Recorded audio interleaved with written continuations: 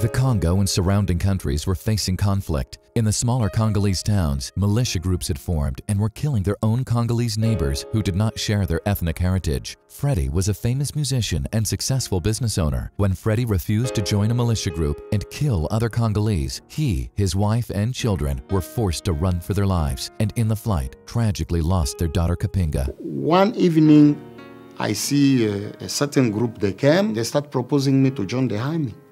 And my answer was no. How could I leave my family? And then they said, okay, if you refuse, we're gonna kill you. So one day I went to the church. On my way coming back, I just see a big flame. And my daughter also, she was somewhere, but I don't know. Me, I think maybe she went with his father at the church. I see one guy, he just say, Freddy, where you going? Don't you see what happened at your house? But I asked him, what about my wife and children? He said, no, you have to run fast because they are looking for you. Arriving in Zimbabwe, I was just alone and frustrated. I leave my country with my three boys. And when I reach Zimbabwe, I think maybe I can meet Freddy with my daughter. But Freddy was alone. We never knew where is Kapinga. I leave my daughter, she was 11 years old. So I don't know if can I see her again or not. It is so painful. Freddy, Amy, and their children were forced into a refugee camp. Amidst the hunger and scarcity, they adopted 2 children in need, a young niece who suffered from severe physical disabilities and a young boy who had been abandoned. A refugee camp is a worst place to live. People are hungry. We have poor treatment when the children are sick.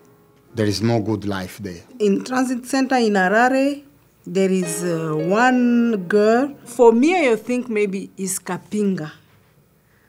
I found it was older. They asked me some few questions. I'm gonna adopt older. I say yes. I know her mother. She's my young sister. I don't know where is my young sister. I don't know if she's alive or she passed away. One of our fellows from Congo that he abandoned his own child. So the way I saw the boy, I really feel pity. What I told him, I just tell him, okay, I'm gonna take you, but you promise me one thing. You have to go to school. Oliver was very happy, came and he hugged me. I adopt him. He's my son. So we have to take care of children. We need to love, to show them love and to respect them.